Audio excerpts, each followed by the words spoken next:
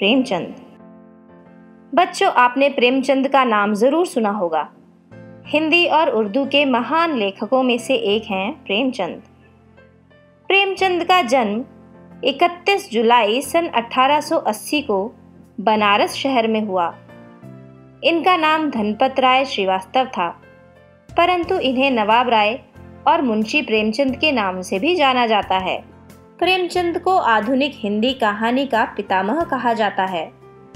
प्रेमचंद सादा व सरल जीवन जीते थे और हंसोड़ प्रकृति के मालिक थे। जहां उनके मन में मित्रों के लिए उदार भाव था, वहीं गरीबों और पीड़ितों के लिए सहानुभूति भी थी। उनके चर्चित उपन्यास हैं गोदान। उनकी प्रमुख रचनाओं में से कुछ हैं सेवा सदन, प्रेमाश्रम, रंगभूमि, निर्मला और कायाकल्प। उनकी सभी पुस्तकों के अंग्रेजी और उर्दू रूपांतर तो हुए ही हैं। चीनी, रूसी आदि अनेक विदेशी भाषाओं में उनकी कहानियाँ लोकप्रिय भी हुई हैं।